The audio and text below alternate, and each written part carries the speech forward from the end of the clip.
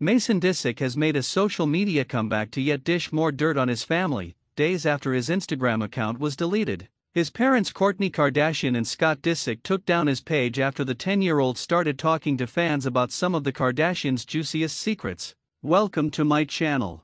If you are new here, please don't forget to subscribe and click the notifications bell, so you don't miss any news about your favorite global icons. Mason has now hit back by setting up a TikTok account so he can continue talking to fans around the world. As the rest of his family members began to speak to followers during the Keeping Up with the Kardashian live premiere last night, Mason also went live to answer questions from fans. This time Mason chatted away about his mom and auntie Khloe Kardashian, who he said were doing good despite the coronavirus pandemic. He also admitted he hadn't seen his cousin Stormi Webster, Kylie Jenner's 2-year-old, lately because the pair were in isolation. "I've seen you on Keeping Up with the Kardashians," one fan told him. "Yeah, I'm on that," Mason replied. Fans then questioned why his previous accounts were taken down. "It got deleted because I was too young, because I went viral," he explained. "I would have had 2.7 million followers by now if I kept it up." Other followers wanted to know if Mason would be going to the Coachella Music Festival this year.